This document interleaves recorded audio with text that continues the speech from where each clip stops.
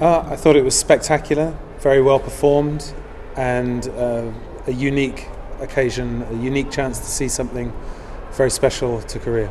About the Arirang performance, well, I think it keeps improving every year. There's new scenes added and existing scenes improved. So I think that over the nearly 10 years that Arirang has been performed, it's improved and achieved greater and greater levels of success every year. I think the most impressive part of the performance is the part where the two Koreas are unified.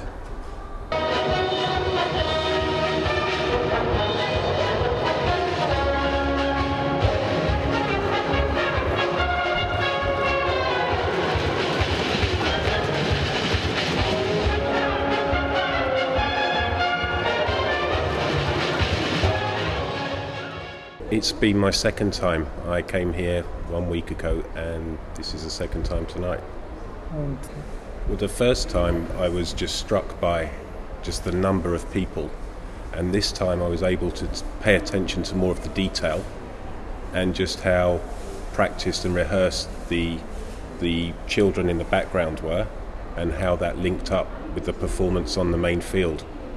And I could also follow the storyline because my guide had told me some of the history of Korea, which was very helpful to understand the full show.